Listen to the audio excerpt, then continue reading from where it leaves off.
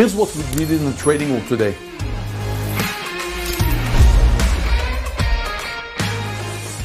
Traders, I'm done trading for the day. As you can see, I bounced back a bit today. Well, I'm actually having a very good day. Let's face it. I mean, compared to what happened yesterday, this is just a small bounce back.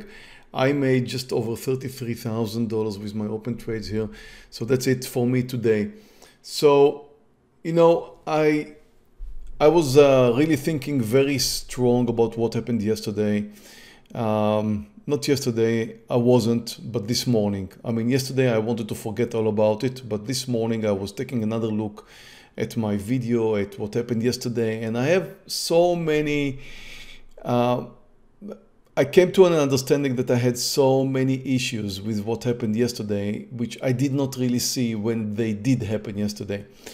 You know, some people wrote to me, and you know, what I'm really talking about here is how to bounce from a losing day.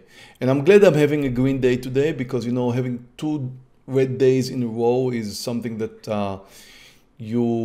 I personally hate. And of course, sometimes I get 3 red days in a row. So I really hope that I'm going to finish this day in green, so I could be, you know, a little bit bounce mentally as well as financially.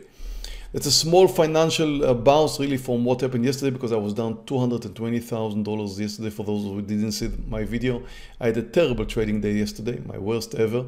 So that's a small bounce, but it helps me mentally. It helps me tremendously mentally.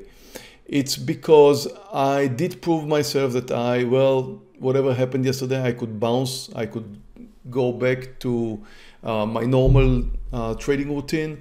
And again, in addition, I try to avoid the mistakes that I've made yesterday. In some of the remarks I had, some of the posts that people wrote down on my YouTube channel, for example, were, well, you taught us not to do ABC. Why did you do that? Why did you short a stock that was uptrending like Tesla? What about the size? I mean, my second trade size, for example, and I kept shorting and I kept insisting Tesla should come down and so on. You know, let me just answer this very plainly, very simply. It's much easier to teach than it is to perform. It's much easier for me to teach you guys than to do what I teach you. I'm human and I'm making the same mistakes you guys are making. Teaching is easy. Doing what you teach is much harder than teaching. I'm happy to say that in most of my time as a trader, I do what I teach.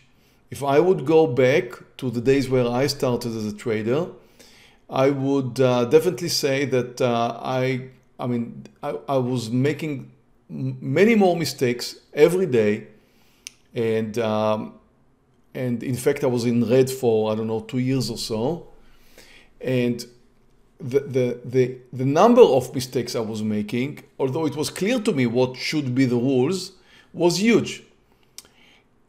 Right now I keep teaching the same things I taught 15 years ago, but the quantity of my mistakes, some of them I made yesterday, a lot of them I made yesterday, is in nowhere to be compared to the ones I made like 15 or 20 years ago.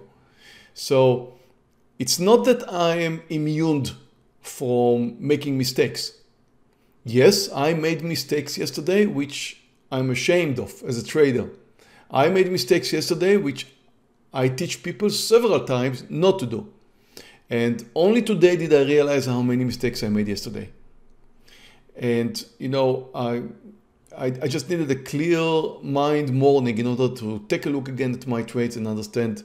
And I just couldn't believe my eyes. I mean, I was looking at what I did and I just couldn't believe it. I mean, I don't even want to repeat what I did yesterday, but the thing is, I do mistakes just like each and every one of you. I do have my big down days every once in a while, just that the number of the big down days is dramatically reduced. That's the whole idea of becoming a successful trader. If you are a successful trader, it's not that you avoid mistakes.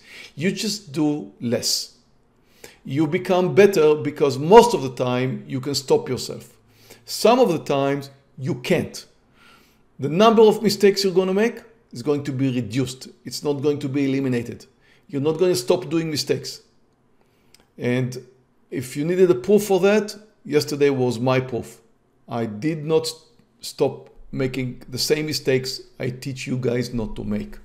It's at the time when things are happening, and you know, trading is sometimes very active, and you're involved mentally in a trade and mentally in understanding what you think should happen, and losing money and trying to compensate for that. Although you do not, at that time, if you would ask me yesterday if I'm trying to compensate my loss, or if I'm trying to get back to green no matter what, and many more mistakes that I made, I would, at that time yesterday, I would definitely protect my trades, and I would say no. Taking another look at it today, well, I am looking at it in a different light, and it does look to me like I've done way too many mistakes yesterday. And yes, could not be eliminated. And tell you what, I will keep doing mistakes. Definitely will keep doing mistakes. Hopefully after yesterday, less. The more time passes, the more slaps I get on my cheeks when I'm making big mistakes like yesterday. And the slaps I'm getting, and you guys are getting as well, is losing money. There's no biggest, I mean, that's the biggest punishment you can get. You're losing money. And I got a big one yesterday. Definitely got a big one yesterday. So that helps you learn. We learn from our mistakes. We become better traders from our mistakes. The more mistakes we do, we become better traders. The mistakes we make helps us become better traders. And don't expect to get to the point where you totally eliminate your mistakes. It will probably, I mean, I'm not sure about you. I'm sure about myself only, and I do see it from many other students as well. People are making mistakes, a lot of them. And so, well, that's the game. Nothing I could solve. Let's take a look at some of my trades today. If you take a look at DG, that was a classic gap and go. Waited for it to move up and then come down again. That was a classic move under the reversal point. So that was a nice, for me, almost $10,000 trade. Tesla, I was really thinking whether I should take Tesla today or not. I came to the conclusion, well, what happened yesterday has nothing to do with today. Let's keep the rules today, do it the way we should, trade the way I should, and just forget about yesterday. And I tried to do that, although I did do it correctly. You know, I had a $23,000 winner today in Tesla, and at one time I was over 33 or so thousand, but my second trade took me down.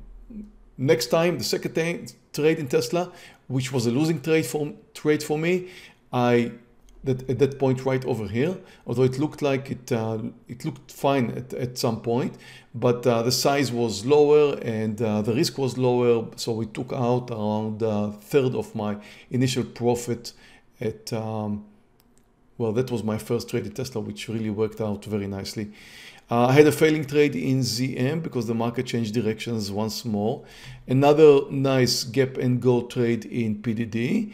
The market today helped me because unlike yesterday, it did what it was expected to do. For example, started with a gap down, moved up, and came under the lows. That did not happen yesterday. But it failed to move down again. My second trade in Tesla would have worked out fine if the market wouldn't have failed the second time and then moved over the highs.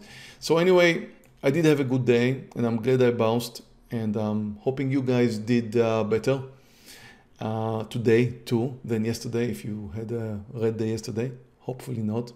So anyway, it was I'm very happy that I bounced, and it gives me a lot of satisfaction to know that, well, it just happened, and maybe it's just an isolated issue that what happened yesterday. And anyway, I'm back, and I'll see you all tomorrow. So just enjoy the rest of your day, and let's hope we're gonna keep on doing well tomorrow.